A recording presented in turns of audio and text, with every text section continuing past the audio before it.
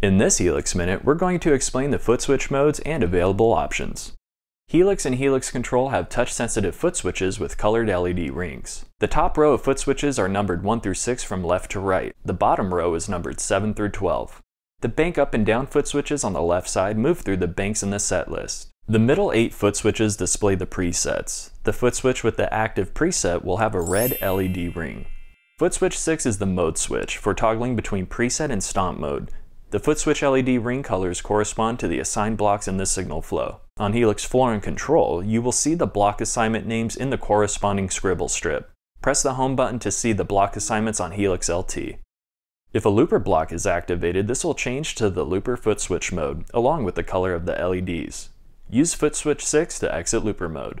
Footswitch 12 is the tap tuner switch. This Footswitch can be used to tap the tempo for time-based effects, or hold for 2 seconds to activate the tuner.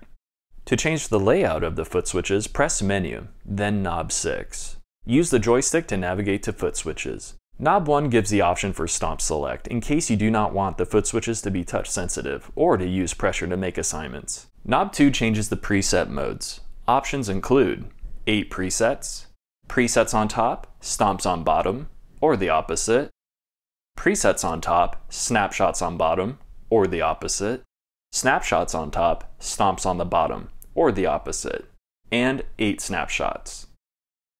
Knob 3 gives the option to have 8 or 10 stomp mode switches on Helix Floor or Rack. This option is not available on Helix LT.